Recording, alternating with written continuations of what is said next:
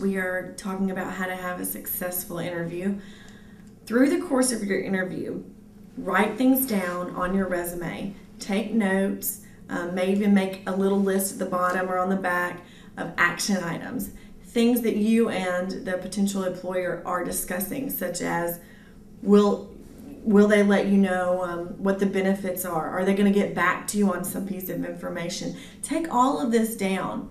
At the very end of the interview, you can flip back to it and say, okay, just to follow up, I want to make sure that we're on the same page. And it's fine to do this as a candidate. It lets them know that you're summarizing, that you were listening, that you were participating in the interview.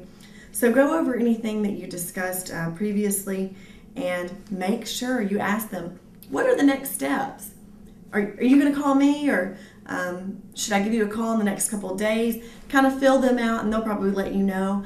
That creates a sense of urgency on their part, and they'll know that you're interested and ready to come back. Phil, is there anything else we can go over?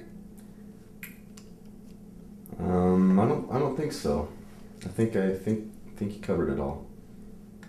No questions, or? I don't think so. Okay. Is there anything that you wanted to discuss at all? I think you covered everything. Okay. Well, that's good. Hopefully I answered all your questions. Okay, that was not good.